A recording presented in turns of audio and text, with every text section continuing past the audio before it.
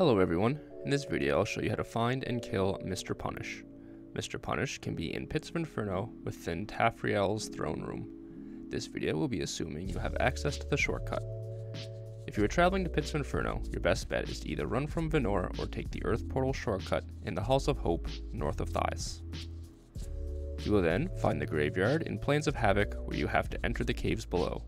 Make your way into the Necromant house, which is where you can find the door to access the shortcut. Once you take the shortcut and make your way into the hub, you'll have to enter the northwest portal. Mr. Punish can be found in the southwestern room.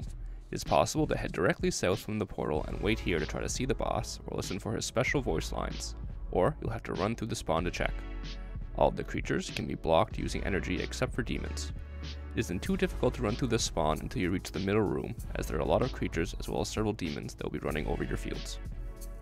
Mr. Punish can combo up to around 2,000 damage. Mr. Punish has 22,000 health and has frequent self-healing. Sharing this kill is a little different as the boss is immune to both energy and ice, so the replica wand and rod will not work. If you are a mage, you can use a death wand or rod. As a paladin or knight, you can just attack with fist.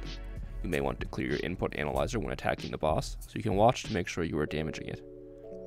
It is best to coordinate with anyone killing the boss, so everyone can get the kill. Typically, Mr. Punish will spawn every 14 to 21 days. Mr. Punish is a boss in the Nemesis category, which means you get 100 boss points total for 5 kills. This boss does have some special loot, dropping Mr. Punish's handcuffs, ravager'saxe, and impaler. Since this boss does not have a reward container, the loot can be affected by a double loot event or a wealth duplex potion. If either of these are active, you get an additional set of loot, granting you another of Mr. Punish's handcuffs, and another opportunity for a ravager'saxe or impaler. Since the ravager'saxe and impaler are both equipment, they will additionally be affected by the boss slot bonus. If you plan on hunting Nemesis bosses, I recommend joining up with a group on your server and sharing kills. There are a lot more Bosstiary completed working together. Whoever finds the boss should be given Mr. Punish's handcuffs, ravager'saxe, or impaler if they do drop. Hopefully this video helps unlock Mr. Punish in your Bosstiary. If you found this video helpful, please like, subscribe, and leave a comment below. Thanks for watching, and happy hunting.